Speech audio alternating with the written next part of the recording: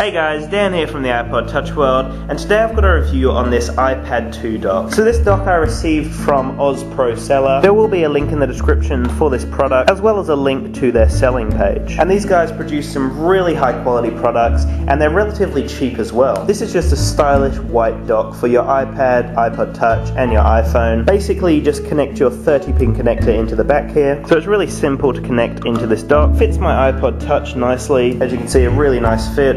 And it looks really nice on the dock. It supports it very well.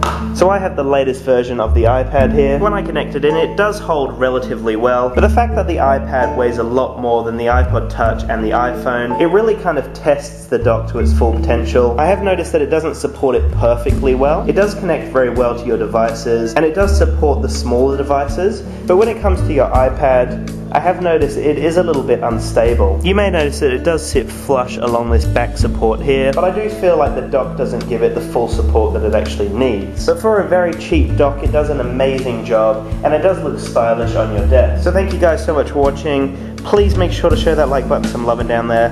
Leave me a comment below letting me know what you think of this dock, or what you think of my quick little review, and also please make sure to subscribe up here for future content. So thank you guys so much for watching, and make sure to have a great day.